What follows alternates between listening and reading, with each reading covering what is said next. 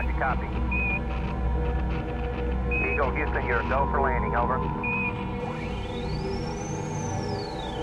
I'm sorry I can't be with you in person today at this wonderful celebration. I'm coming to you from a distant planet called Canada, and I'm being beamed to you through a sci-fi device. And my words are being translated into your language by Ansible. Who is Ursula Le Guin to modern literature? Well, she's very well loved and well read in the Earth-Sea world, which people often put on a YA shelf, but as you know, good YA books are read up and read down, so younger kids read them and adults read them. And that is a series that started with the first 3 books, and beginning with The Wizard of Earth-Sea. And then later on, she continued it on and built it out. But I would say that sits pretty close to the center of her work. But also, she wrote at the same time a novel called The Left Hand of Darkness, which was a very early look at gender fluidity in fiction. Her dragons are the best dragons. There's a range in dragons, you know, everywhere from the bazookas of Game of Thrones. They don't talk, they don't have philosophies, they don't have a language. They're not magic particularly. They're flamethrowers. So on the one end, to the traditional sort of greedy, gold protecting dragon of The Hobbit, to the kind of dragon that you slay in Beowulf.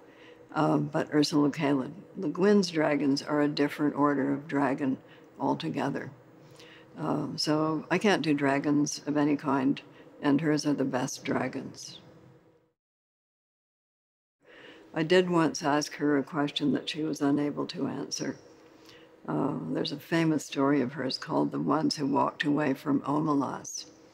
And it is a perfect utopian city, but it's based on in order to exist, there have to be some tortured children. And the ones who walk away from Omelas are walking away from that.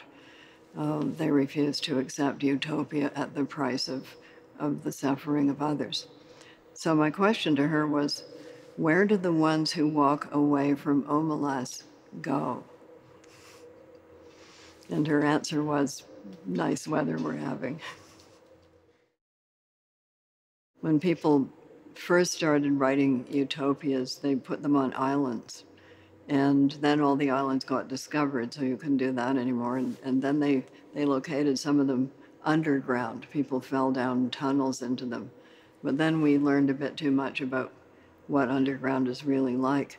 And the whole enterprise of concocted societies moved to outer space and the future, both of them.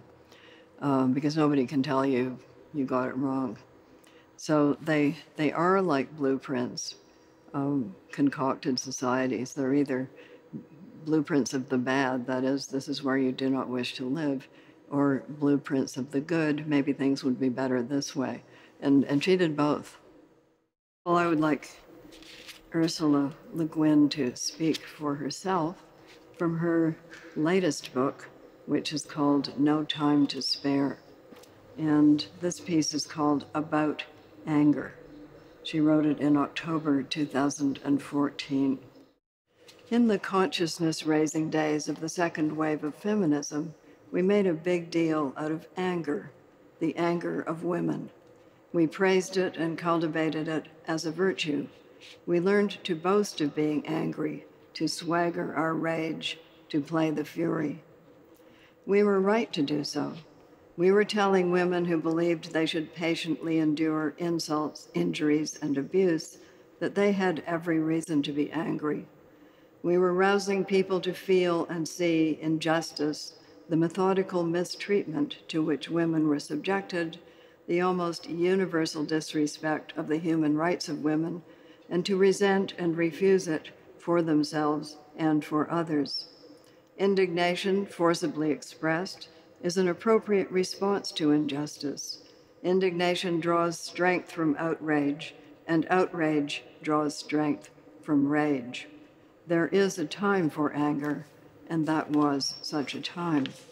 So she was a straight from the shoulder commentator on all sorts of things, including politics and social structure and just anything that might present itself to her very intelligent, sharp, no bullshit mind. Anger points powerfully to the denial of rights, but the exercise of rights can't live and thrive on anger. It lives and thrives on the dogged pursuit of justice. Anger continued on past its usefulness becomes unjust, then dangerous. Nursed for its own sake, valued as an end in itself, it loses its goal.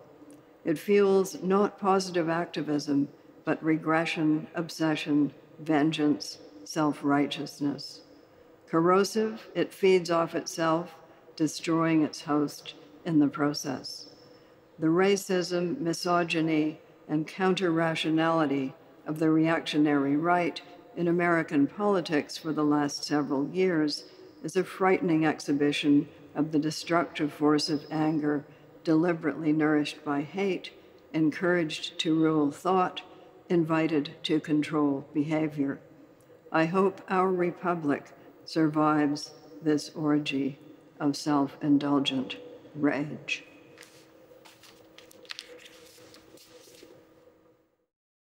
I think for me, she was someone I could depend upon to get it, to understand what I was doing. And I think that's what I was for her as well. And I said to her on one occasion, "You're pretty clever." And she said, "So are you."